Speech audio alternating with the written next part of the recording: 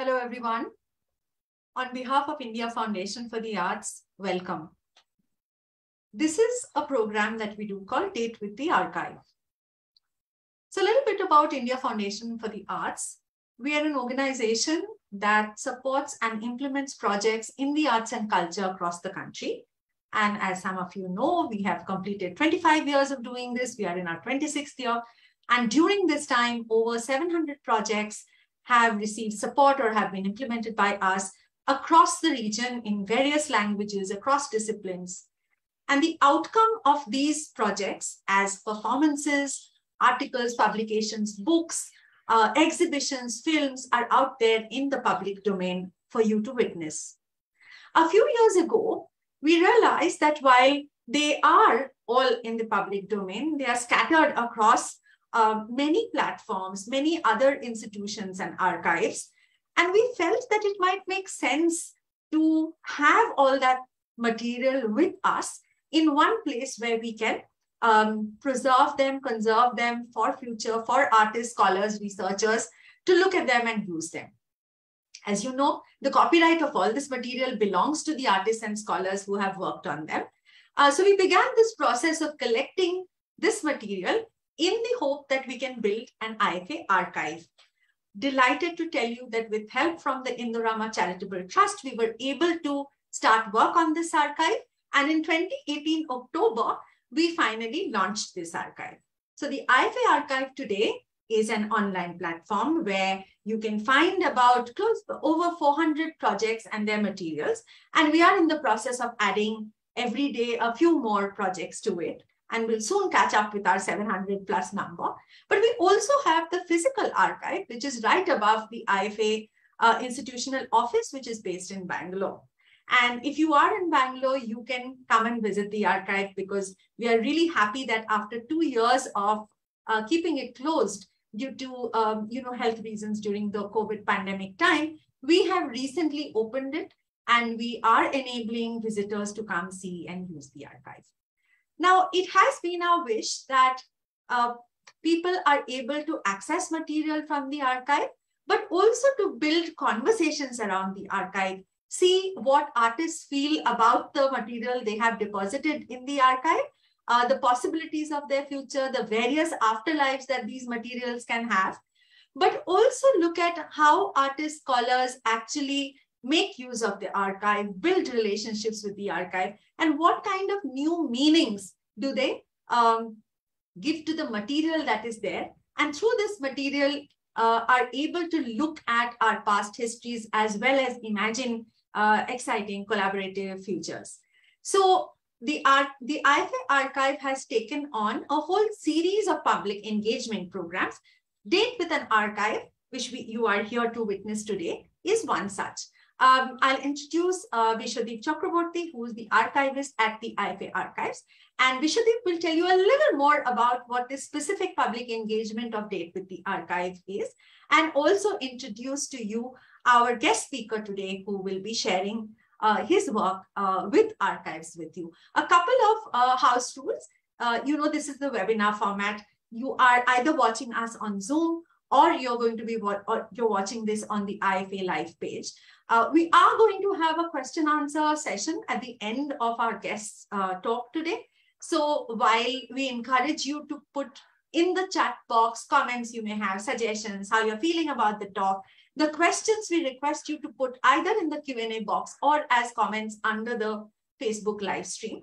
And we will have people from IFA who will be watching out for it. And at the end of today's talk, both Vishwadeep and I will be taking Sunil through those questions that you've posted. So with that, let's begin. Vishwadeep, your turn now to tell us what Date with the Archive is and who our guest speaker is today. Thank you. Thank you, Arundhati, and good evening, everyone. Date with the Archive is a series of talks by artists across different practices who have used archives extensively for their creative work to bring to focus the potential of the archive as a significant resource for artistic explorations.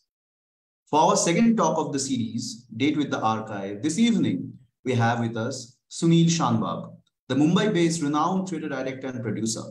Sunil is the co-founder and artistic director of Theatre Arpana, Tamaasha Theatre, He is also an award-winning documentary filmmaker involved in several theatre and arts documentation projects. Over the past 45 years, Sunil's works spans across themes and issues that concern modern Indian society, across class, caste, gender, and other inequalities. Sunil is also involved in training and mentoring young theatre practitioners and has been visiting director at Lalit Kala Kendra, University of Pune, Drama School, Mumbai, Ahmedabad University, and the Jyoti Dalal Liberal Arts College, Mumbai. In his presentation this evening, Sunil will engage with the archive, not just a repository of information, but also as a space to think about the past and find new meanings in the present, along with memory as an archive. Sunil, in his talk, will discuss how these ideas influenced 2 decades of his monumental theatre works, during which archives were located and sometimes created to enable the work as well. The talk will try to eliminate this process with references to some specific theatre productions. After this presentation, Arundhati and I will take audience questions. Now, without further ado, I'd request Sunil to please take the stage. Yeah, thank you. Thank you very much, Arundhati. Thank you very much, Bishwadeep, and everybody at IFA for inviting me to this talk and this evening. I'm particularly delighted to be part of this series of Date with the Archive, because I've always felt that we just don't have enough documentation happening, and especially in the theatre. And I've always sort of just responded to this by becoming a bit of a compulsive archivist myself. Finding photographs and memories and things and trying to put them down in some form or the other. We've also tried to produce a kind of a book that looks at the history of the experimental theatre in Mumbai through 3 nurturing spaces, essentially through oral histories of people who've participated in theatre work at these spaces. This is a book that was edited by Shanta Gokhale. It's called Scenes We Made. So, there has been a long association with the idea of history, with the idea of archive, trying to make connections with the past to understand the present a little better. Just to very quickly give you a short introduction to my interest in this, I began discovering my own city, Mumbai, in the 70s. I was away for many, many years. And then when I came back at the age of 17, and I got immediately involved in theatre due to certain very, very interesting circumstances, that's when I started discovering the city, because I lived in the suburbs and I had to travel to South Bombay to study and also to do a lot of my theatre work. And it involved long journeys, especially by a bus route in those days. That was a 70 number bus. And that kind of, took me into the city through the working class areas of Dadar, Bhaikala. And I used to be quite amazed, especially when returning late in the night, how alive those streets were. And it's only later that I realized that it was because these were the mill areas, the areas where large working class populations worked in shifts. So there was always life on the street. And it was fascinating for me to step down, sometimes walk through some of those lanes, and just from the outside get a sense of the place. Do remember that this was the 70s, and it was also a very, very tumultuous time in India. There was I remember I was to teach English to young students in an area in Worli called the BDD Chawls. These are essentially, again, a large working class population. And this was the time when there was a lot of tension between the Dalit Panthers that had just come up as a party and as an organization, and the Shiv Sena. And they were, for several months, there was a lot of tension and riots. And, we being in Worli used to be in the midst of that. So I really got a feel of that firsthand. That was followed by the great railway strike. And then, JP's movement in Bihar that we all heard about and read about with great enthusiasm and interest. And then which finally led to the emergency. So when the emergency was on, I was in college, in fact. And like many other students at that time, we all were part of certain activities that kind of tried to find a way to deal with that situation. And of course, then the brief moment of, where we felt that when the emergency was lifted and we felt things would get better, and there was this brief moment of, freedom. And then, very quickly you realize that things were not going to change fundamentally. later, and I continued doing theater, but I had to also work to make a living, and I got involved in television. And in television, I had the opportunity actually to work with history and present it in a fictional manner, in a manner that would perhaps be more accessible to a wide range of viewership. And I was very fortunate to work with Shyam Benegal on his magnum opus Bharat Ek Khoj, this 52-part series on Indian history, based on Jawaharlal Nehru's book Discovery of India. But of course, there was a lot of contemporary research that had to be, added to that, because the book was written at a time when there was not that much being written by Indian scholars. And post-independence, you see a lot of new Indian scholarship that looks at the same history through a different lens. And grappling with all that material, and actually finding ways to make it interesting for a viewer in fiction, semi-fictional, in semi-documentary forms, was a huge learning process. Some years later, I worked on a series called Adhikar. Again, all this is in the Doordarshan days before private television came up, where we looked at the legal rights of women. And we actually found case studies and based our programs on specific case studies because of which certain laws were enacted or certain movements took place. And again, that was a huge learning experience. So as you can see, the interest in history in the past, in trying to sort of grapple with that kind of material, has always been there. But oddly enough, that when we began our own theatre company in 1985, Arpana, we were all struggling to find what our voice was. And at that time, because of a close association with the Marathi experimental theatre, Arpana became really one of the few, non-Marathi theatre companies that actually looked at new writing in Marathi and presented it in Hindi translation. And we chose to present it in Hindi because we wanted a wider viewership. We didn't want to be restricted by language in that sense. And that went on for several years, during which I moved from doing television to making independent documentary films. And once again, that was a learning process, because working with some of the most talented documentary filmmakers, of that time, I learned how it's possible to construct an argument of ideas, not necessarily a narrative which is of a story, but a narrative of ideas. And again, it was a fantastic learning experience. So I always believed that, the world in which I worked and made a living and my theater work were two different things. And, there didn't seem to be anything in common between the two. And it was only in 2006, many, many years after I had started doing theater, that with the production of a play, Cotton 56, Polyester 84 by Ramu Ramanathan, I began to understand how these two worlds could come together. The world of history, the world of archiving, the world of documentation and theater, how they could come together. So I'll just briefly talk about that. This evening, I'm going to give you a few examples of plays in which, this kind of documentary archive-based work was used differently in different circumstances for different purposes. And hopefully that will give you an idea of what the approach has been, what we've been trying to do over the last 20 years or so. So while I was in the theater, I always wondered why our middle class bourgeois theater in no way reflected the working class history of Bombay. One of the amazing things about the city of Bombay has been this tremendous, the influence of working class culture. It made the city far more democratic, far less feudal than other parts of the country. And it was something, it's what people, when come to Bombay, they say you feel a bit liberated when you're in Bombay, right? You don't get tied down by old orders, old structures. There is a certain freedom. And I just wondered why this particular history was never really reflected in our theater.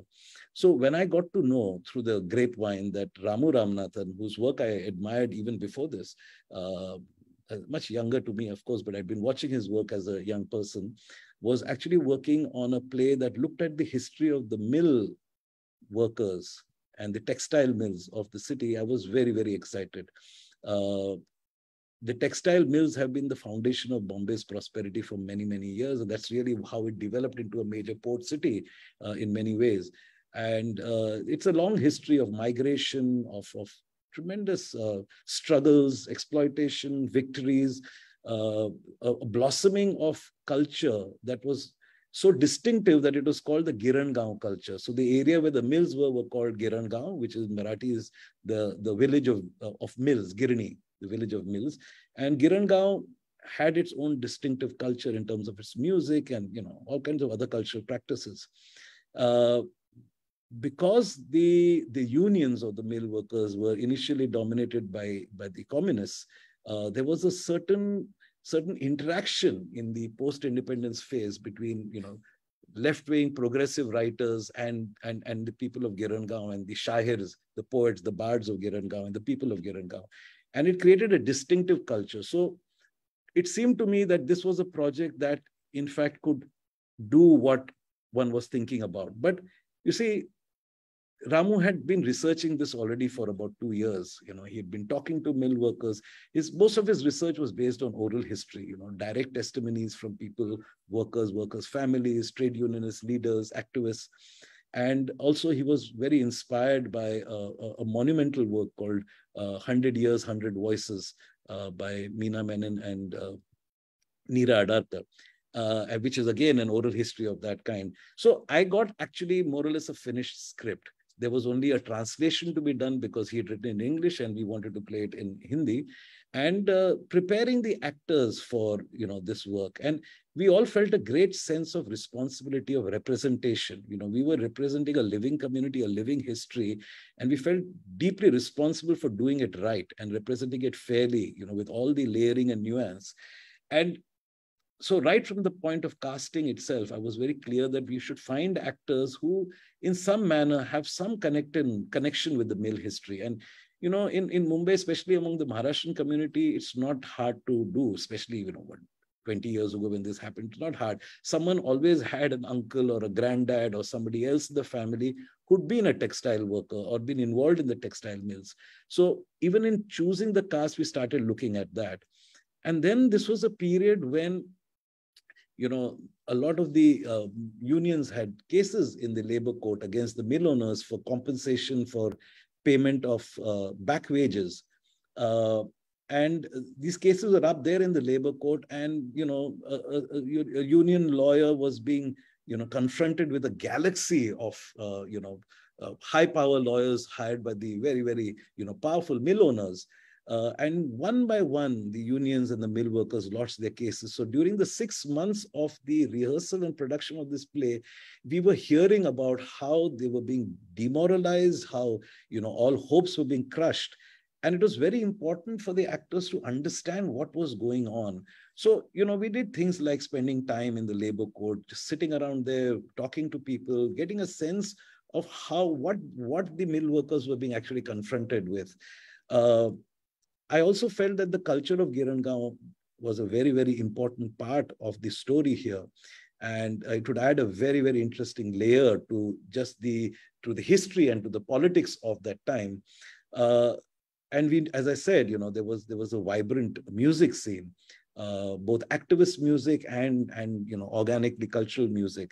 And we were very lucky to find a composer, Devdutt Sable, who was the son of the legendary Shahir Sable, who in fact was a living repository of a lot of the music of Girangaon of that time. So Devdutt shared that music with us very, very generously, and live music entered the play. And it's interesting because then my first engagement with live music was with Cotton 56, Polyester 84, and that has become a continuing engagement.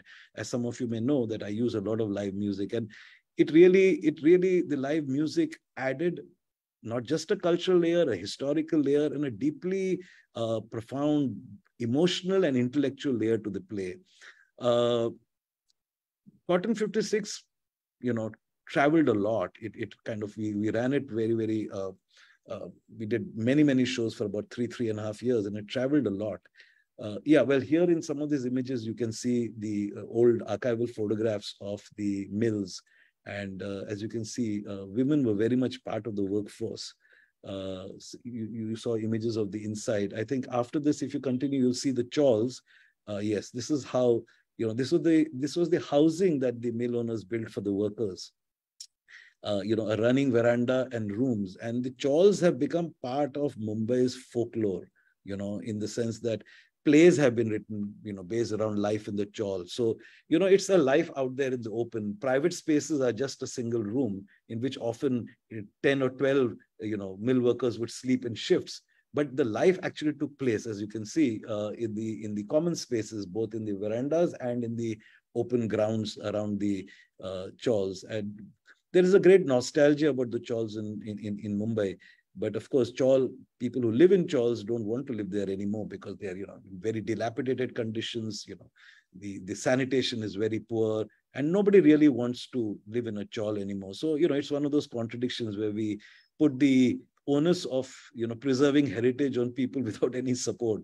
And people's aspirations are different. They don't care so much about, the heritage part of it. Well, if you skip to the next slide, you'll see, this is the book, 100 Years, 100 Voices, Mill Workers of Girangaon Oral History. That's Meena Menon and Neera Adarkar. Yeah, so I was saying that we traveled a lot, and we were playing in Delhi for a festival, and the play was very warmly received in Delhi. And I was sitting and talking with a friend, and I said, why is it that an audience in Delhi is so interested in the history of mills, textile mills in Mumbai, in Maharashtra? And he said a very interesting thing. He says, this story is about displacement, about dispossession, and in Delhi, around the city, we have deep experiences of this, with the expansion of Delhi and the lands around, whether it's Gurgaon or the surrounding areas being sort of, taken in. So people have a very strong connect with the idea of dispossession. And that's interesting because, there is a certain universality in the theme that was very interesting. The other thing where we again had to do a little bit of work was I was very keen that visually also we reflected, the idea of Girangaon. And we imagined, Vivek Zada, who was the designer, we imagined a huge, looming presence of Girangaon on the stage. Yeah, you can show the next slide. And for the visual of that, we went to the works of Sudhir Patwardhan, the painter, for inspiration. Sudhir is one of the painters who has consistently painted working class life. And this particular painting of his, where this 3-layered painting became an inspiration for a huge backdrop that we created. If you show the next slide, we'll see it in the play. This was the design for our backdrop. You can see that it's very, very influenced by Sudhir Patwardhan's painting, but we have done things to it to create, kind of distort it and make it a more dynamic. And on stage, this is what it looked like, if you would like to show that. Yeah. So, I like to work with a bare stage, but the looming presence of Girangaon is seen throughout the play. And I think that's very important. It sort of, is a reminder of that. One of the other things we did also in terms of, in terms of documentation and using it for the play itself is a sound recordist professional friend of mine, Suresh Rajamani, went into Girangaon, into one of the lanes of Girangaon, and kept his recorder running for about 6 hours, right from about 5:30 in the morning or 5 in the morning, all the way, 6 hours later, he turned it around midday. And what we got was a soundscape of the waking up of Girangaon. And of course, we collapsed it into a 15-minute kind of, track. But it's so interesting that, if you just listen and imagine the soundscape and where it could be from, it's an interesting combination of the village and of the city. Okay, so you have the sound of birds and hens and, that kind of thing. And also you have the sounds of BST buses and urban and village sounds. And it's a fascinating, kind of audio documentation of what the sounds of the streets of Girangaon. So yeah, so that was a bit about what happened with Cotton 56. This was around, 2006. When Cotton 56 Polyester 84 worked as an idea, I wanted to take this whole thing further. And, around 2009, we had the BJP at the center. They led a kind of a government for the first time, for a full term, right up from 1998 to, I think it was 2004. And during that time, there was the beginnings of what we see that has been developed later as a strategy and as a shift in the whole political atmosphere. A couple of years before that, the independent documentary filmmakers had come together to form a collective called the Vikalp Films for Freedom. It was basically a collective against the whole idea of censorship, because independent filmmakers had been asked to. No, just hold on to this. Yeah, just can keep that. Yeah. Independent filmmakers had been asked to actually submit censor certificates to take part in a festival, which never was the practice earlier. And in resistance to the idea of censoring independent work, the collective of Vikalp was formed, and I was very much part of it as a documentary filmmaker. We all know the history of attacks on the painter Hussein had started well before that. But in 2008, when his paintings were attacked at the India International Center and destroyed, some of them were destroyed, that was the beginning of his need to flee the country. And we know that's what happened eventually. He never came back. And all these things were a bit disturbing. There were attacks on plays, there were attacks on poets, there were attacks on painters. And I was thinking, I think it's time to talk about the idea of censorship. And if you want to talk about censorship, can we look at censorship in the theater, since we are theater people? And then taking the idea further, if we were to talk about theater censorship in Maharashtra, then one of the most iconic examples of a play being subject to censorship and having a long battle with the idea of censorship was Vijay Tendulkar's play Sakharam Binder. So I thought, can we create a play around Sakharam Binder and the idea of censorship? And I was very excited with the idea, and I knew that it needed to be developed. It was just a very, very small kernel of an idea, really. So I turned to Shanta Gokhale, who's always been a very, very supportive and close colleague.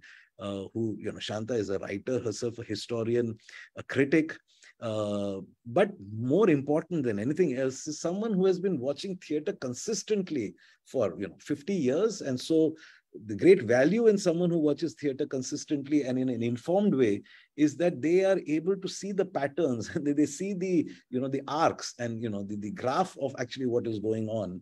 And I asked her, how can we, develop this idea? Would she be interested? And she was instantly interested. Shanta is always extremely enthusiastic and supportive about ideas like this. So she came back with the idea that, the whole notion of censorship and of sanitization, where there is a moral position, and so you clean up things. And for instance, the folk theater has been subject to that process quite regularly in Indian history, especially in the post-independence era, when the middle classes looked to its roots, and to their roots, and tried to reimagine folk culture, but it had to be cleaned up and it had to be set up in the way that was acceptable to the urban middle classes and to the upper caste. So a process of sanitization took place, and it's akin in a way to official censorship, except that it sometimes remains invisible. So she said that we should in fact bring in that layer as well, right? So you have the story of Tamaasha and how Tamaasha got cleaned up, okay, juxtaposed against the story of how Sakharam Binder, the play, was attacked both by the censor board and by civil society. And this was a very, very interesting possibility, these three layers. And I got very excited about it. What Shanta had created was a very, very wonderfully structured framework for the piece, but it needed to be filled in with a lot of research. So Iravati Karnik, who went on to become the co-writer of the play with Shanta Gokhale, came in. She was much younger then, and she was sort of very, very enthusiastic about tackling this very, very challenging project. So Ira, Shanta, and I went through, the history of theater of that time. We're talking about 1972 when Sakharam Binder was performed for the first time. We went into newspaper archives. We went into, censor board archives. I was very lucky to get hold of some amazing material from the Stage Scrutiny Board, which is the name for the censor board. We also managed to have conversations and oral histories from people who are involved in the play. Most importantly, Lalan Sarang, whose husband Kamlakar Sarang actually directed and produced the play. Lalan had very, very strong memories and very powerful memories of that time. We were also very fortunate to meet Advocate Ashok Desai, who was actually the lawyer who fought the case in court and won the permission for Sakaram Binder to continue performing. More importantly, Kamlakar Sarang had actually, maintained a diary of that time when he was really struggling in this whole battle against the censor board. And later that was published as a book, and it's quite a popular book in Marathi. It's called Binderche Divas, which loosely translates as those binder days. That book was available, and with Lalan's interviews and the book and conversations with someone like G.P. Deshpande, who gave us a very interesting idea about the whole concept of censorship, we were able to create a fairly interesting script that, again, for the first time, in a sense, that I tried to actually create an argument of ideas, and everything that actually went into it, the performative elements actually supported the argument. It had scenes from Sakaram Binder, but those scenes were deconstructed and analyzed on stage as they were happening or after they had happened. We wanted to also look at the context of the play. So, in the 70s, what was happening in Marathi theatre, and where did Sakaram Binder fit into that? So you see, the kind of slightly more sentimental, romantic theatre work that's happening around, and that's very popular. And then you suddenly see something very raw and powerful like Sakaram Binder, and you say, well, no wonder people were offended by it. We looked at ad films from that period, because ad filmmakers tend to understand the aspirational, or they create the aspirational values. They understand the pulse of society. And very often, ad films are very revealing about what was happening at a particular time. I mean, they're a bit quaint when you look at old ad films, but if you analyze them, they're a very, very interesting record of that time. So, using personal contacts, some official archives, but creating, in fact, an archive really, because there was no one solid archive that dealt with this. That is how the play was constructed. We used video, we used music, we used reenactments of plays, we used excerpts from plays of that particular time. We created scenes from the censor board meetings, because we had access to the material records of those meetings. So it was all created as a performance, but essentially it was really, in a sense, based on documentation. We can have a quick look at the photographs of the play. If you can run it. Yeah, these are some of the ads from that time. Okay, Sakaram Binder. Yeah, so this is Nilu Phule, who played Sakaram Binder in a it's a major part for him. Yeah, carry on. These are just ads that give you a sense of, what it was. These are some cartoons, about, and some newspaper clippings. There was a lot written in the press about this particular play and the whole controversy around it.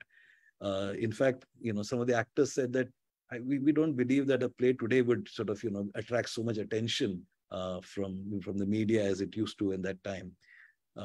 Yeah. Well, you can see how it went through. SS prevents staging of Sakaram Binder. SS refers to the Shiv Sena. Yeah. And then the next one says the SS chief gives clean chit. So, there was a private showing for Bal Thackeray sir, and he said there's nothing wrong with this play. So there are lots of very interesting ironies of history. These are some, images from the play. You can just run through them, Pranav, just to give an idea. We also talked about what was happening in the world at that time. The 70s was a time of great change all over the world. The anti-Vietnam protests were going on, the big flower revolution, the hippie movement, new ideas, very kind of a tremendous liberal atmosphere that showed in the works of people like Bob Dylan, and Martin Luther King. I mean, amazing time in history. And this is when we are sort of placing this particular play, Sakaram Binder. I think it gave us, this kind of a historical context gives a kind of a sense of a larger idea of a piece of art.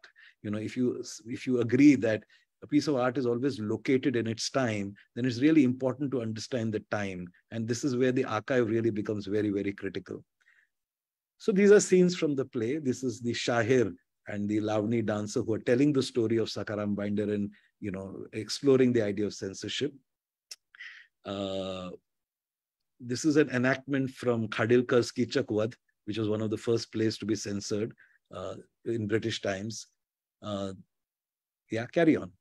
This is a scene from Sakaram Binder. We played Sakaram Binder in a very synoptic way, so that someone who hadn't seen the play wouldn't get left out of understanding what was being discussed and talked about. And it really worked very well as a dramatic element also in the play.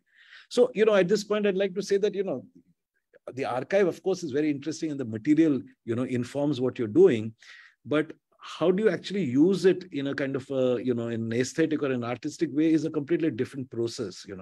It's what happens after the material. Sometimes the material tells you, what to do, and sometimes you have to find ways to do it.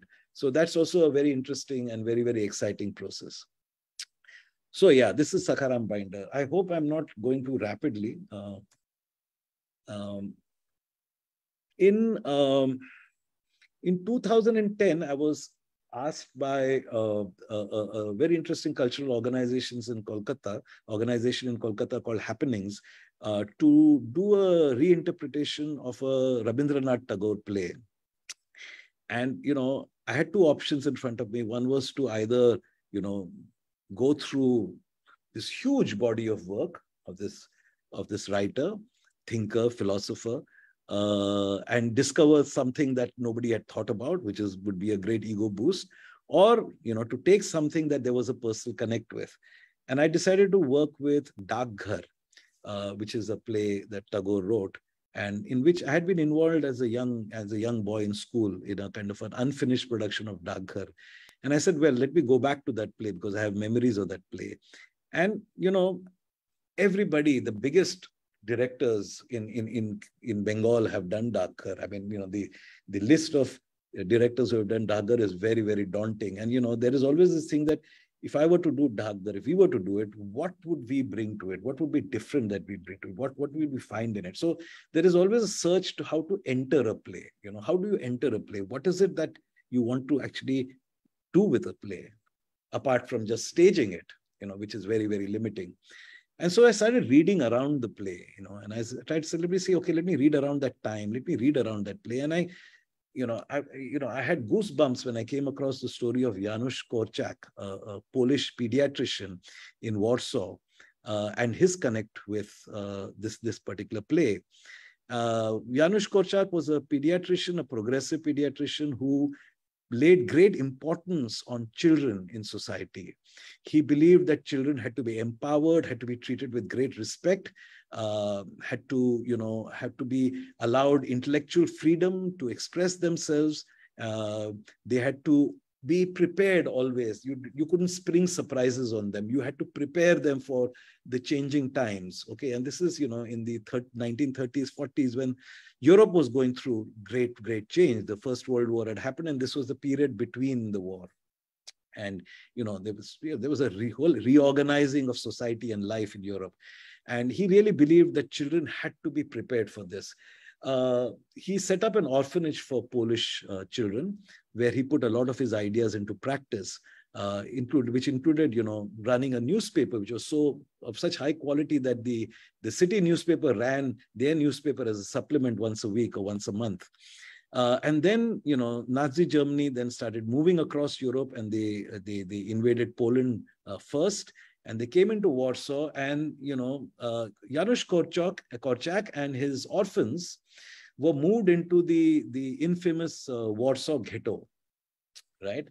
And it was a very, very different atmosphere for the children, because suddenly they were in a state of deprivation. They were bored because there was just no scope for any activity. They were falling sick. They were getting demoralized. And more importantly, there was a sense of death looming in the air. There was talk of people being taken away to camps and, being sort of killed in very, very strange concentration camps and circumstances. And Korczak felt that the children had to be prepared for the idea of death. And he rushes up to his little attic in this place where they were staying in the ghetto, and pulls out a Polish translation of Rabindranath Tagore's Dak Ghar. Now, for those who know Dak Ghar, it's the story of Amal, a little orphan, who's very sickly, and he's been confined to a room. He's been actually imprisoned, in a sense, in a room by his uncle, who wishes for his best, of course, but under the advice of an old-fashioned physician who says that fresh air will actually make him ill. And he's a very bright, curious child, and he sits at his window and has conversations with passers-by. And it's a very beautiful, metaphorical kind of story, of this boy's discovery of the world around him through people. And at the same time, he's getting more and more sick, and eventually he dies in the end, right? And Korczak felt that the child who goes through this experience would be a wonderful way to introduce his children, his orphans, to the idea of death. So I read with utter fascination how they put together a production of Dagghar in the ghetto, which was watched by other inmates of the ghetto. And I said, this is an amazing way to actually talk about Dagghar, because it really meant something. A few days after the performance, and this is documented, eyewitness accounts, a few days of the performance, maybe a month later, the children from the orphanage in the ghetto were marched through the streets of Warsaw through Warsaw to the railway station with hundreds of other Jewish people, bundled into cattle carts to be taken to the concentration camps to be gassed. And eyewitness tells us that, as you can imagine, people were screaming and crying because they knew they were going to their death. But the same eyewitnesses tell us that Korczak, with his little group of children, held this flag, and one of the children was playing a violin, and they kept their heads high and they marched with utter dignity to the cattle carts. Now, this is how they were able to face the idea of death. I thought this was just the way to enter the play. So I got a collaborator, Vivek Narayan, who's a theater scholar, who then went on to Stanford and now teaches in Ashoka University Theatre Studies. And Vivek went into this huge process of actually, researching this whole thing, this whole period, this whole particular story of this man. And some of these photographs have come out of that. There have been films made on Korczak. Korczak remains, even today in Poland, to be a very, very kind of, respected personality. There are statues. If you continue in the images, you will see that there are even, public statues. Yeah, this is, for instance, a public installation. That's Korczak holding his orphans together. There's another one, very beautiful. Yeah. And so we brought these two stories, the historical event of Korczak and the staging of Dagghar, and and Tagore's play. They ran on simultaneously, as parallel stories. And the design of the play created the sense of a concentration camp. So the play begins with, we imagine that Korczak and the children have been brought to the concentration camp in a cattle cart late in the night. Korczak has been separated from his children and put into a cell. And he starts talking about his story, in a moment of facing imminent death. And on the other side of the stage, the door opens and young Amal is brought into the room that he's to be confined to because of his illness, right? So this Dagghar plays out on one side of the stage, and Korczak and the story of the orphans plays out on the other side of the stage, as you can see in this photograph. And you can see the barbed wire of the concentration camp. And at some point, these two people, one a historical character and one a fictional character, meet in the center space of the stage as just two human beings, as somebody who's incredibly fond of children and highly respectful of children, and a child who's so curious and so interested in ideas, in life, in stories. And these two meet in this imaginary space. And of course, the end of the play is that, the stage is cleared, and you realize that you've been watching Dagghar as being performed by the children of the ghetto, and they're taken away to the concentration camp. And the last image is of them being gassed. So here you see Korczak actually for the first time, engaging with Amal. Carry on with the pictures. I think we can, yeah. So here they are, playing, and they get into a conversation. So it's a very interesting thing to bring, a historical character and a fictional character together in kind of some, in thing. And this is the moment when they are being gassed. So you can see that they've changed into their Polish clothes, their Western European clothes, because what you were seeing was actually a sort of performance of Dagghar as being done by the orphans in the Warsaw ghetto. Yeah, so that was that. All right. In 2015, Jannatya Manch, the famous theater company in Delhi that works out of Delhi, set up by Safdar Hashmi and his associates and colleagues. Jannatya Manch got into a very, very interesting arrangement with the Freedom Theatre in Palestine. Okay, for the first time, a group of 8 actors from the Freedom Theatre. The Freedom Theatre is a theatre institution that is located in the Jenin refugee camp in the West Bank of Palestine. It sees itself as a very, very strongly a community space, and they exist there to really tell stories of Palestine. It's part of the entire cultural, resistance to occupation. And 8 actors from there were going to come from Palestine to Delhi to work with Janam and create a production together. So Palestinian actors and Indian actors from Jannatya Manch were to create a production. But as a kind of a run-up to that particular thing, some theater practitioners were invited to come and just hold the slides for a moment. Were invited to come and work with them. So I was invited to spend 4 days with these actors, and I suggested to Sudhanva Deshpande of Janam, who'd actually invited me to that. I'd like to do work with them about how memories and history can be worked to tell, and personal stories can be worked to tell stories of a nation, of a people, of a civilization, right? How do you take these things that are, facts and memories and personal things, which are very subjective, and how can you open them out to actually so that they resonate with much, much larger ideas? So this was only a 4-day work, and though we were working 8 hours a day, I think, it was a very short period of time. So we really began with understanding, the shift in history from, a top-down approach to, a more, listening to people's voices, the whole importance given to oral history, with, of course, all what it means, and how that can be constructed to reconstruct a particular time. We started with that. And because they were going to tour India, I put a question to them. I said, not many people know about Palestine and Palestinian history. And if people were to ask you, in a sense, to represent your country, what are the stories you would like to tell? Can we talk about that? How would you like to present your lives, your country, your experience? And it was very interesting because they went into a kind of deep period of reflection, and they came up with very, very interesting personal memories, things that they had experienced as young people living in Palestine. Some of those memories were very, very, very disturbing. And, it was a bit worrying that are we subjecting them to a kind of a period of trauma that they've been through? But it was also very interesting to see how they had internalized this, how they had created their own, ways to protect themselves. And, often they would just laugh it off and say, yeah, that happens, but beneath it, you could understand the pain. So what we did was, we went through an extensive period of storytelling, of sharing, of my asking questions, because many of the associations I couldn't completely understand. So they had to explain the associations and the significance of certain things.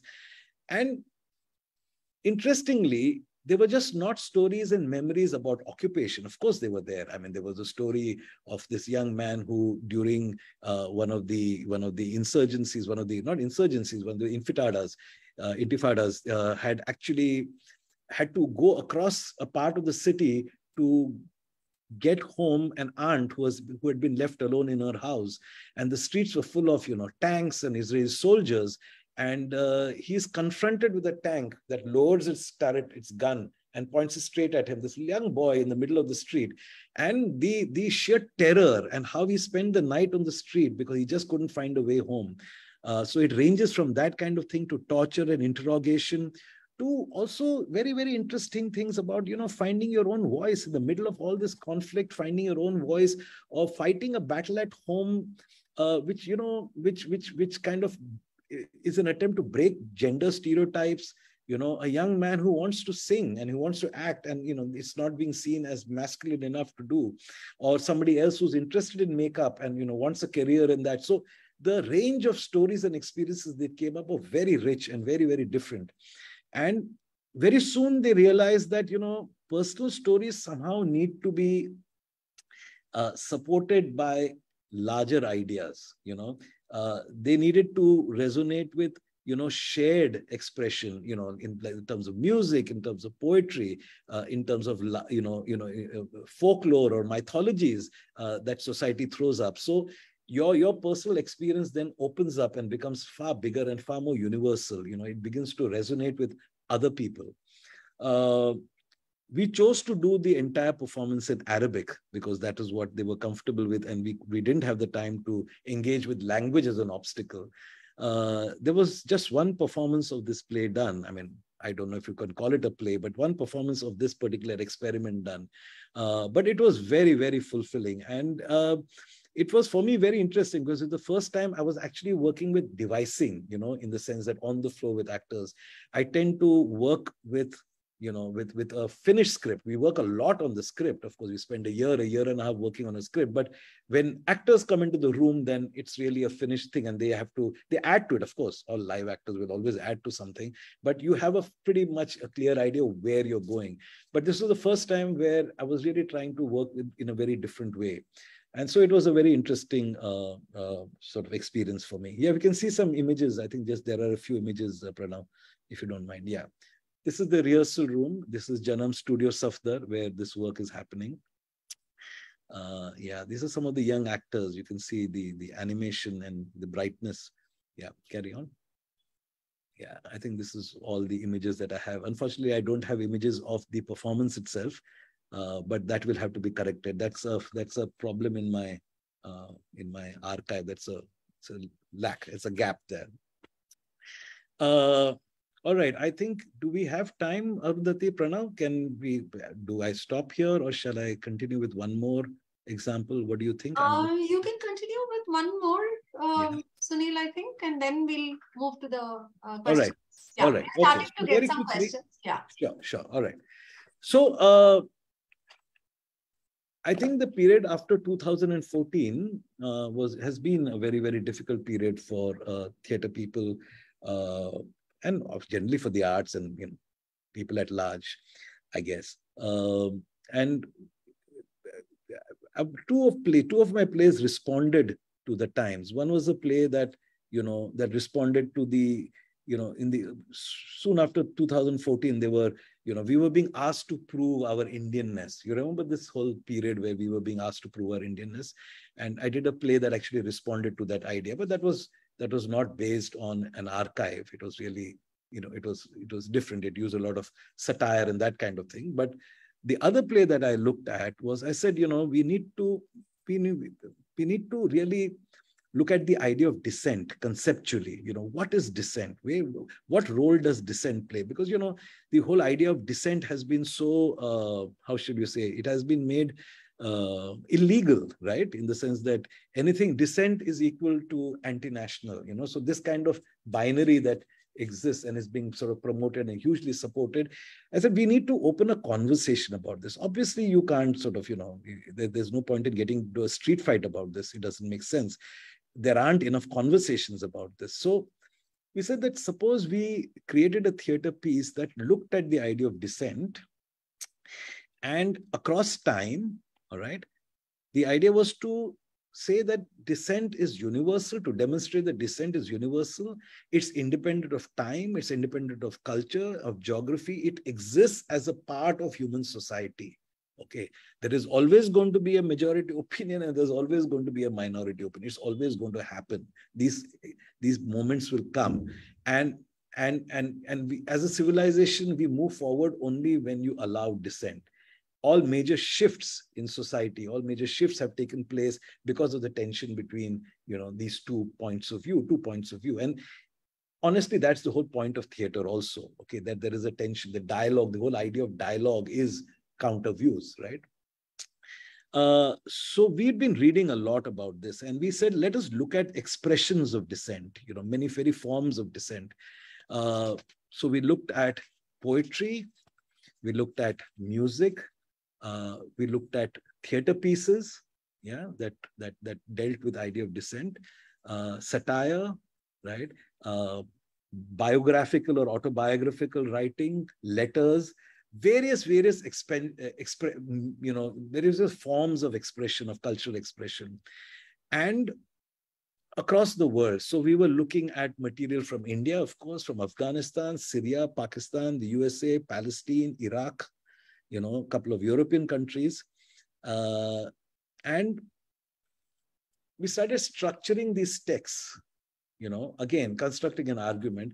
There were three of us who worked on this project.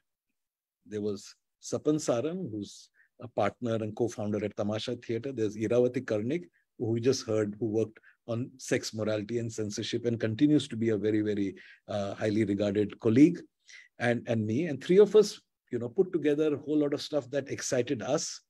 And then Ira and Sapan started structuring it as an argument. And wherever there were gaps, we filled those gaps. Okay. And we decided that this would not be performative in the sense of a conventional play. So it's 8 of us actors sit around in a shallow semicircle with our books, our material around us. And some things we read, some things we perform. Okay. Some things we just talk about. And this is a 2-hour performance. I, in fact, now call it a sharing. And basically, you're taken through the idea of dissent and broadening up the idea of dissent, where it's not just about a relationship between the individual and the state or the state institutions, but it's also about dissent in areas like, gender politics, in the whole ideas of sexuality, in the whole idea of caste. So broadening the idea of dissent, that dissent exists around in every possible manner. Wherever there are human beings and there are, life is at play, there is going to be dissent. It was interesting that, for instance, at a very, very important and major theatre festival that we were very keen to be part of, the play was rejected because the jury felt that this is not really a play, because, where's the action? Where's the drama in this? We believe that there is a drama of ideas. And of course, there is also performative elements. And how do we define what is theatre? But that's a much longer argument. So we won't get into that. So I'm just trying to say that it was an unconventional presentation. And I think, again, there was an archive that was actually created to support this idea of this performance. The archive was created by actually digging, reading, finding, seeking material, putting it together and giving it some form. So then it becomes an archive of cultural expression about dissent, right? And this archive is available. And as a recognition of this, after the show, we actually hand out booklets to people in the audience, which contains all the text and all the material that we have actually performed, so that people have access to this archive that has been created. So that was an interesting experiment, and I'm glad to say that this year we plan to revive Words Have Been Uttered. I think it's an important thing to be done now, and I hope we can show it and to as many people as possible. So these were a few of my sort of engagements. This approach has colored most of my work, for the last 15-20 years. These are a few examples, and I hope they've given you an idea of how it is possible for a theatre maker to work with with an archive, either a formal archive, a created archive, or an informal archive. And a memory is really an informal archive, which is why I use the term informal archive. So I think I'll stop now, and I think we can just show them some images from Words Have Been Uttered and then throw it open to questions. Yeah, this is actually a collage. Yeah. If you can play this video, it's about 2 minutes long. Yeah. These are landes, landes are a form of poetry written by women in Afghanistan during the Taliban period, which has returned, of course, as you know.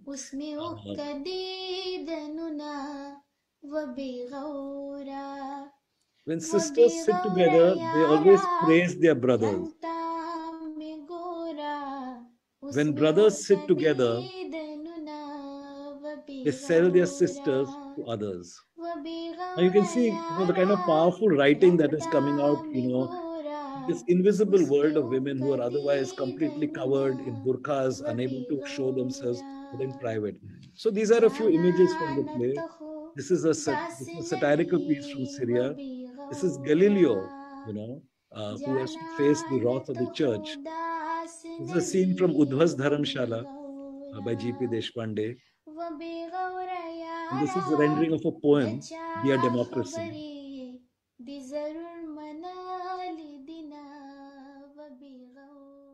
This is another land day written by a young girl on her deathbed. I call your stone. One day you'll look and find I'm gone. Very poignant. All right, so I'm open to any questions. And thank you so much for listening patiently to this. Yeah.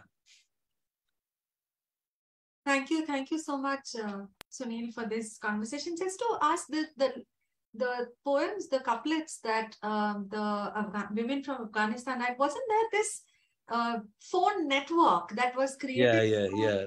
And not phone network. You see, earlier it was just how technology entered the thing. So earlier they would sort of, when they met in groups, they would share poems. And there's no authorship to these poems because the poem is whispered in their private little groups.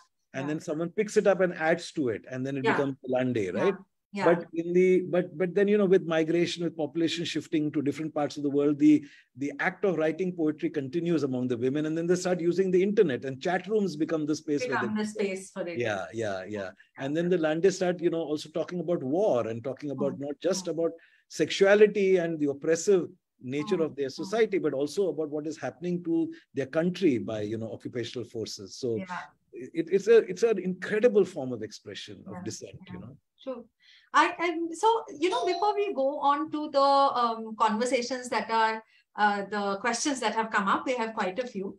I just had one question. Today we talked a lot about the archive, but there's one aspect of the archive which is sort of the other side, which is the silence of the archive.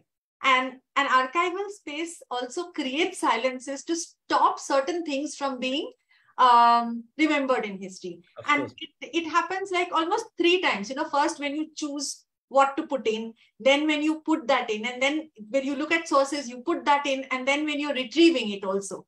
So you can actually leave out tons of voices, tons of stories. I was wondering that when an artist like yourself or any kind of artist is looking at an archive, how do they handle, or how do you think you have or others could look at these silences? Is there an artistic, what should I say, like a strategy or intervention, because you're working not just with fact, but this mix of fact and fiction?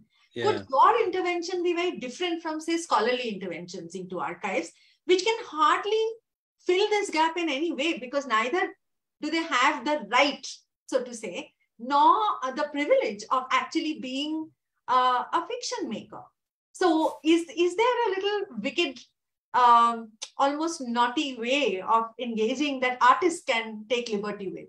Well, I think if you want to talk within the context of academic research, if you see that we don't restrict ourselves. I mean, not because there aren't that many archives that necessarily are designed to deal with a particular idea that you're working with. It's not like you go into an archive, look at the collection, and then come up with an idea, right? That's one way of doing it, right? Here it's the other way. You have an idea, and then you have to find material that kind of, validates that idea, supports that idea, illuminates that idea. So if you talk we do a lot of our approach is field work, as you can see. You actually go to different spaces looking for material.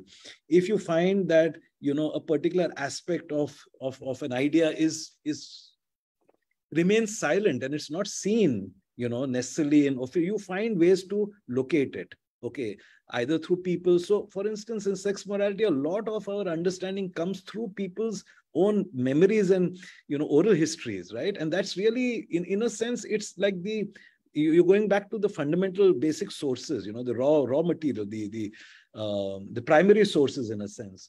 I don't think I've ever had I've never really entered an archive which is a formal archive. Okay, like the censor board has it's not an archive. They have their records. Okay, they don't even see it as an archive. And hence there has been no real intervention in what is kept and what is not kept. So I had access to a file that was labeled controversial place file. and that was handed to me. Yeah. Okay. There was no intervention. They had no clue what I was going to do with it. Yeah. Okay. And they just handed to me in good faith. And I think there was some enlightened moment there in that setup, right? Yeah. So we don't really have that experience. But yes, I'm very, very aware about how archives can be, how power equations play out in archives, what can be kept invisible and what is allowed to be visible. And I think it's a very, very important thing to keep in mind when you are actually looking at that kind of approach to your work, you know. The other thing is, as artists, and you know, you smiled and says that we have naughty strategies. The point is that we do take, you know, we can take recourse to, you know, dramatic or poetic liberties or, you know, artistic liberties. Okay. We never claim to be, you know, setting it out in that degree of authenticity as, say, a researcher has that pressure, right? A research scholar can't mess around, you know, they have to have supporting things, right? So even if you know that something did happen, but it's invisible, you can only hint at it, you can only talk about it, but you can't really actually say. We don't have those constraints. You can actually make a character say it if you want. Yeah, you can make a character say it, you know. For instance, this whole business of giving temporary censor certificates to a play that's likely to cause, you know, some kind of an uproar, you know, so that, you know, if something happens and if there is a protest against the play, the censor board can say, oh, we knew and that's why we gave them a temporary certificate. So cop out. Now, when we were doing sex, morality and censorship, we had a temporary certificate. And at the end of the play, we used to say, you know, the only reason we are doing this is because we have a temporary certificate. It can be withdrawn anytime. Now, we can be subversive in that way, you know, and I think that's certain advantages that we have. Yeah. Sunil, I have a question before we take the audience questions. So you beautifully talked about the stories of Palestine, and before that, how you constructed Sakharam Binder as a play, as an archive or around documentation. So my question is, as we know that archives tell stories that without careful preservation would perhaps be lost to time. So in case of Sakharam Binder, the way you curated the images, all those images, the archival images, how do you see the afterlife of those materials? IFA archive. No, honestly, Vishwadeep, you actually asked a very, very important question. For the last year or so, I have been really, you know, really thinking very hard about where one can actually place a lot of material that we have used and have not used, that we have collected. I have a huge visual archive of, you know, experimental theater work in Mumbai over a period of 15, 20 years, which we painstakingly gathered from different theater companies, scanned the images, and we have categorized them, they have kept them. Now, this is an archive that I felt was important, and it came up because we were also working on the book scenes we made, so that became something that we could do. But now it's there, it's lying on my hard drives, and I'm worried, you know, that something could happen, right? And where can I place this? So this is a very important question. And I think, and archives can only be really institutional if they have to be of a certain scale, you know. We put the onus of all this on individual theater practitioners, arts practitioners. It's unfair, you know. This is what large cultural institutions should be doing. Why are we having to do this? You know, we can contribute to this, but why do we have to take the responsibility for this? You know what I'm saying? So I really believe that in some sense, institutions let us down. Let us down means let down history, let down the whole, you know, domain. It's not personally. I mean, it's not personal at all, you know. True. So Vishwadeep, shall we start taking the questions? So. I'll take one. Yeah, sure. And maybe then you can take another. So sure. this is actually a comment, and where I think the person is asking you to also respond. This has come from Facebook. This is from Aditya Nigam, who's saying, thanks for this wonderful and thought-provoking talk, Sunil. You made a point about theatre being rooted in its time and the context being important, but Darker and Korzak's story actually tells us something about art and theatre speaking and having effects beyond their time and context. I won't say this is about universality, but not everyone in different contexts would have related to it. This is more about resonances of different contexts, which may or may not be historical in its relation to time. To just clarify the last bit, the way an artwork or theatre speaks to us may not have anything as realistic as history, but let us say more poetic, where the play of imagination is more important than its realistic meanings. Would you like to comment? Oh my God, that's a lot. Thank you, Aditya, for posing a very, very challenging question. No, you're right. You're right. I mean, I tended to stress on the history and the that aspect of it because of the context of this talk. But that's really what we try to do is, how can you use the material, how can you place the material so that it resonates not just across time but across cultures and in a completely different framework and a completely different context. I mean, to give you an example, when we were putting together material for Words Have Been Uttered, it was amazing how texts written 400 years ago resonated with the fears of contemporary times, right? And I think it's really important to see these connections. And I think it's important to place this context, because I think part of our work as artists is to make these connections and present them as connections. And I think gives people amazing insights into things, and how things are so connected and how so bound actually over time. And that has really been there. And if you remember, at one point I made that comment that, the part of one's work is not just to gather the material and place it there, but also how to put that material to use so that it is evocative, it is poetic, it's aesthetic, and it says more than just the obvious. Yeah. I think the moment where Korchak is brought into his cell and parallelly Amal is brought into his little room is a moment of that kind. It allows for that connection to be made. And you suddenly said, oh my God, okay, now this is suddenly making sense, but making a completely new sense. So I think that's what we strive to do.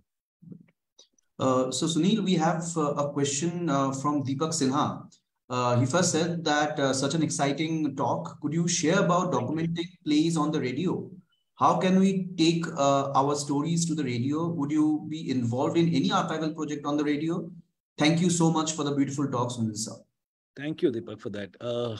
I don't know what you mean by archiving on the radio. If you mean audio documentation, what is it that you're actually asking? So we record all our work. Okay, we record them. I mean, ever since video became available in cheap, meaning it was affordable, then we started recording our work. And prior to that, I used to do audio recordings of our work. Usually these are functional efforts, because you do an audio recording because in case you have to replace an actor, there is some reference and you don't have to explain the whole damn thing. But it also becomes an archive, a kind of a document of that. Video recordings are done because and done with single camera, which we hate showing anybody, because festivals now require video recordings when you send your entry. They don't want to come and see the play. They are very happy to just look at a video recording of the play. So they're done. So these are documentations, but these are not documentations that can be shared in any great way. I mean, they don't hold much interest for an audience. There's nothing more dead than watching a performance of a play shot with a single camera within a frame. It doesn't in any way recreate the feeling of a live performance. And we are most embarrassed to show our work that way. But that's all, resources are scarce and we do it. And those who have the money can record it, in a more kind of, interesting way. But during the lockdown, we were thrown into a situation where live performance was not possible, and we had to then depend on podcasts and Zoom as a theater space to present our work. And during that period, we did a few experiments with this whole idea. We did recordings of new writing, which were presented as podcasts for people who were interested in new writing. Where you could just sit back and you didn't need a visual, so you just heard it on your headphones. And where podcasts are so particular, so important and so popular right now, all over the world.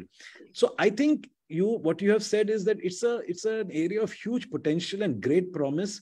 And I really do wish that that space could be occupied more, more active way, by arts practitioners, especially theater people. But it is still to be done. It is still to be done. Okay, so we have another question for you from Robin Singh. So Robin said that were there any challenges you faced in the creative presentation of your research from the archives?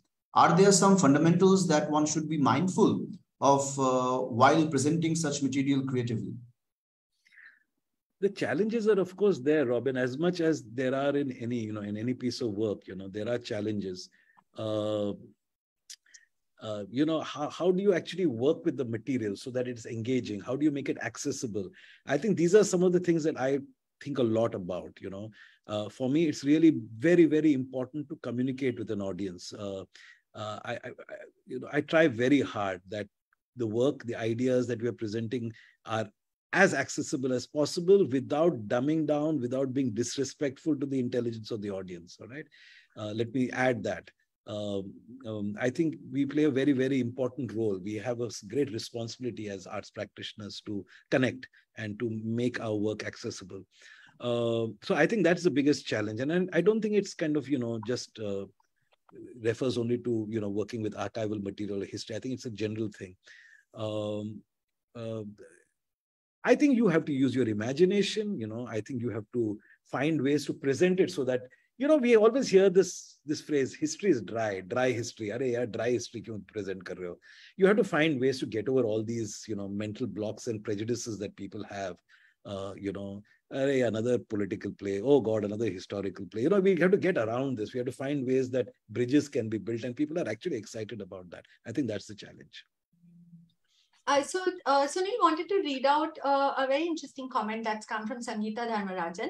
The talk reinforces the possibilities of what can be considered archival. The addition of context and positionality to materials in an archive through creative outputs like theatre destroys conventions of power that are associated with traditional archives. When you expand what can be an archive, representation is extended to communities hitherto ignored in mainstream archival practices. I think this is the same, the silence question will come back. Yeah. In a wonderfully precise way, she's put a finger on exactly what it is. Thank you so much, Geeta, for that. Yeah, Sangeeta, I'm sorry. Yeah. Thank you so much, Sangeeta, for that. I think we have a couple of more. Vardhan Deshpande, very exciting and interesting talk. Vishwadeep, shall I take the next question? Yeah, sure. The one from Prachi. Yeah. So Vardhan Deshpande has a question as well. I have seen the play Words Are Uttered and was totally mesmerized by the play. The importance of this play is very significant in these difficult times in the politics of the country. My question is, how do you see the news about theatre people being harassed, being scared to death in current times? Should a young theatre practitioner be careful of politics or politicians in the country? Interesting question. So it's very interesting that, Words Have Been Uttered was done, I think, in 2016 or 17, right? And a year later, we were invited to Ahmedabad to perform this play in an open air space, right? So we were out there in the open, amplified, and it turned out to be Republic Day. So there was that little, dimension to that evening as well. And everybody was a bit nervous, all right? But we just went ahead and did the performance. And, as we should have imagined, the audience was extremely supportive, and they sort of, came back and were very happy with that they had been actually, allowed that space to think reasonably about things. But you're right, the times are such that it is scary in the sense that you always worry, what is it about what you will say or do that will then cause offense? Okay, in a sense, that's the age we live in. And causing offense does not come necessarily out of any logic or any rational, okay, this happened, so this has caused offense. It needn't, right? There's complete irrationality about it. And I remember while we were researching sex morality and censorship, and in a conversation with G.P. Deshpande, he said, official censorship is easy to handle. Okay. Very often it's an institution like the censor board. It has rules, regulations, and then sometimes there is also recourse to appeal, etc., right? You can handle that because you know it's a structure, it's formal. What is really scary is the censorship of the mob. And I think that's what most artists are worried about. Okay, where you will be subject to harassment where there is no logic for it. There's no rationality. I mean, as much as someone has not even seen a piece of work that they're attacking, right? So then what is the conversation that can take place? Having said that, that doesn't mean that you stop working, okay? If you study theatre history, if you look at what has happened to it in different parts of the world, arts practitioners, and I'll talk about theater people, have always looked for strategies that can get around these things. Okay, there have been strategies. I mean, pre-independence, Khadilkar wrote Kichak Vad, and it's essentially a story from the Mahabharata, but it's a metaphor of what is happening in the country. And at some point, the British saw through that, and then they banned the play. And then they looked at every play with suspicion because they didn't know what the hell this play was talking about, because then you have to understand the specific culture of that. So there are very interesting records of the confusion among the British. So their response was to get even more harsh and in their enforcing of the laws. New laws were enacted, And interestingly, the Dramatic Performances Act that comes out of that period is what we are living with 75 years after independence. I think it's so ironic, right, that we are being governed by a colonial law that actually so anyway, so let's not get into that. So you still have to continue working. You have to find your own strategies. Our strategy is that, is how do you create safe spaces for people to talk, to have reasonable conversations, to be able to be heard without being yelled at or without being trolled. It's interesting that, what defines the political also is dependent on the time that you're defining the political. So suddenly in today's time, even what 10 years ago would seem so ordinary becomes radically political, right? So I think we have to figure these things out. And I believe that we have to find a way to be here in the long run. We shouldn't be short-sighted. We have to have a longer idea of our need to keep working. And, I think that's what really defines our strategy. Right. So Sunil, we have two more questions and then we'll end. Yeah. So from Facebook, Prachi Sibal asked you that, have you made the archive that you have created accessible in any way to other practitioners or researchers? No, Prachi. Unfortunately, it's exactly what I've been, worrying about. How does one make it? I mean, a lot of people do come to me when they find out that I have stuff, or I offer the stuff to people when I find that there is a need for this. But I don't have the wherewithal to actually create some kind of an internet site or some kind of thing where, it can be made accessible. But I would really like to hand over the material to an institution or an archive that can actually do this. And I'd be very happy. The material doesn't belong to me. I've just happened to hold it, in trust. So I'd be very, very happy to share it with an institution that is willing to, make it available. Yeah. Right. So the one last question from Dr. Geeta Bindal. She asked that, can I watch the play Shakharam Binder as you put it on stage? And it appears, Sunil sir, that you believe in art for life's sake instead of art for art's sake. I like that turn of phrase, art for life's sake. Yeah, you're right. I mean, I understand what you're saying. Yeah, I do. I think a lot of us do. We live for life's sake, so why not arts for life's sake? You can't see you're talking about sex, morality, and censorship, which is actually more than just Sakaram Binder. During the lockdown, we did try to use that material, in some form or the other that would make it interesting for people. We called it the guided viewing. We did a kind of a guided viewing of the play Sex, Morality, and Censorship. We also did some, online presentations of the history of theatre in Mumbai, which is a very, very fascinating and exciting history, which I'm extremely fond of. We did that. So we tried to do that kind of thing. But no, to answer your question more directly, this play is not available directly for public viewing.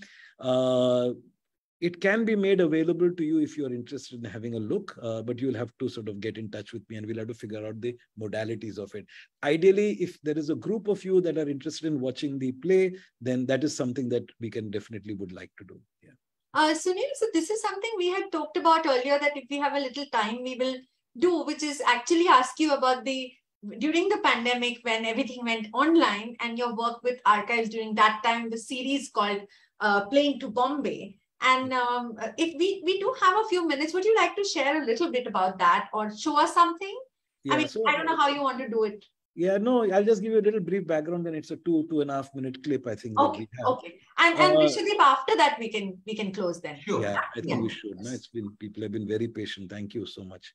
Yeah, well, so during the lockdown, of course, all theater people all over India, all over the world were figuring out what to do, how to do it. Kaise, there's no live performance. On one hand, there was a purist position that said anything on the digital domain without a live audience is not theater. On the other hand, there were people saying that no, this can be, we can find ways. And very, very interesting experiments were made, and I think theater people learned very quickly how to use the digital space in such amazing ways. So I'm very admiring of that. Our response was also, we also tried to respond to it. And one of the things we did was we created something called Theatre Nama, which was a series of online presentations.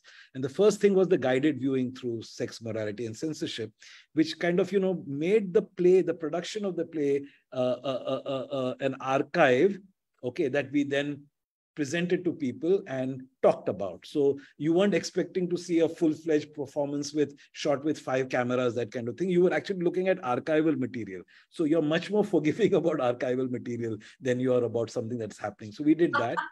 The other thing that we did, we really needed to figure out how to use that material, shot with a city single camera.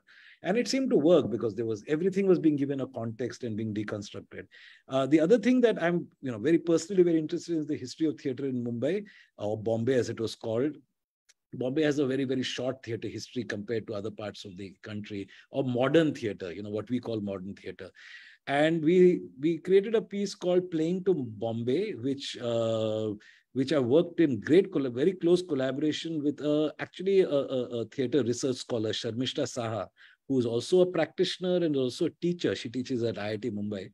And has actually done a lot of work on this particular period. So the two of us, with help from colleagues of hers, animators, our own skills in making documentary and shooting and using video, we did recreations, we did animation, basically took the audience through Bombay's theater history till the point that in 1896 the city was hit by plague. Okay, so we thought it was very interesting to be talking about Bombay's theater history and ending at the time of the plague, when the whole city had ground to a halt because, or whole country, the whole world had ground to a halt because of COVID, right? So we found that an interesting parallel. And it was great fun because, we were restricted in our movements, in our access to materials, but we somehow managed to do that. And it was great fun putting that together. And, I have a very short collage of it, which give you an idea of the kind of elements that we use. If you want, you can run that. I think it's the last part of the PPT. This is the South Mumbai, once known as Bombay Green. It was here that Bombay's first theatre building, called the Bombay Theatre, came up in the 1770s. Today, the imposing town hall, better known as the Asiatic Society and Central Library, overlooks the Horniman Circle. But the Bombay Theatre was built almost half a century before the town hall.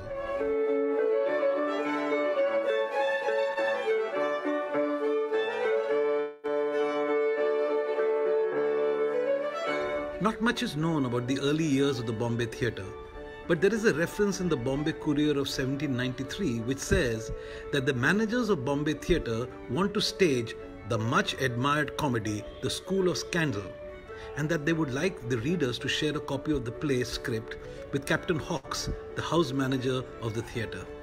Bombay was on the sea route for performers travelling from England to Calcutta, and many of them halted in Bombay and were found performing at the Grant Road Theatre.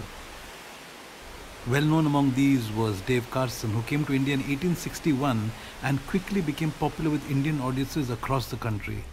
He is reported to have earned a fortune during his 20 years of touring India.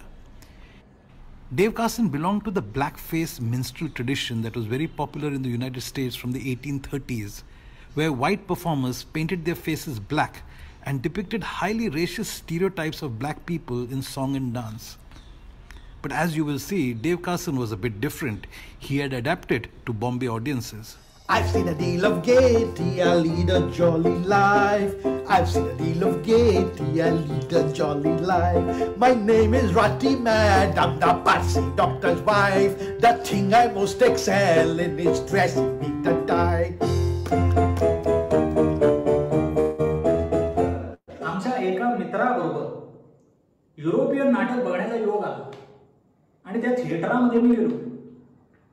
तिथली टापटीप, बसायची व्यवस्था, ते असे भरधरी पडदे, ते सगळे पाहून भानच हरपले. म्हटलं इथे जर खेळ करावयास मिळाला तर उत्तम होईल.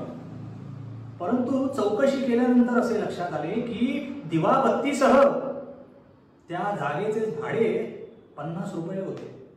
म्हणले आता इथे खेळ करणं दुरापास्तच गोष्ट. परंतु मग आमचे मित्र आमच्या कामास आले, नाना शंकर शेठ आमच्या कामास आले आणि आम्ही त्या युरोपियन थिएटरमध्ये जाऊन खेळ केला. त्या युरोपियन व्यवस्थापकाने आम्हाला सर्व समजावून सांगितले. त्यानुसार खेळ झाला. खेळही उत्तम झाला. अनेक पारसी मंडळी, त्या भागात राहणारी पारसी मंडळी तो खेळ पाहावयास आली आणि वाहवा मिळवली. Yeah, that's it. Yeah, so that there's a little excerpts from there. That was Dave Carson, the Blackface minstrel act. And that was Vishnudas Bhave relating his first experience of visiting the famous Grant Road Theatre and then later on. So Vishnudas Bhave is sort of, considered the pioneer of modern Marathi theatre. And that's really that was the moment when, so that's a recreation, obviously. That's an actor playing Vishnudas Bhave. But the words he's spoken are documented and recorded words in Vishnudas Bhave's own language from his own records. There's lots of comments coming up saying, and we want more, the next chapter of history of theatre in Mumbai. And we agree, etc., etc. So just so you know, Sunil, lots coming up, lots of expectations coming up on that one as well. Yeah. Vishati, shall we? And Hey, you're on mute, Baba. Yeah. So thank you, Sunil, once again. It has been a pleasure spending this evening with you. And thanks a lot for engaging us so deeply and sharing such a wonderful talk and such wonderful material, to be very honest, from your archive. I want to thank everyone who participated both on Zoom and on our Facebook Live. This session has also been rewarding thanks to your insightful questions. The IFA archive will be back soon with similar evenings. But before that, do join us for our next project showcase, where the projects supported by IFA are presented by the project coordinators.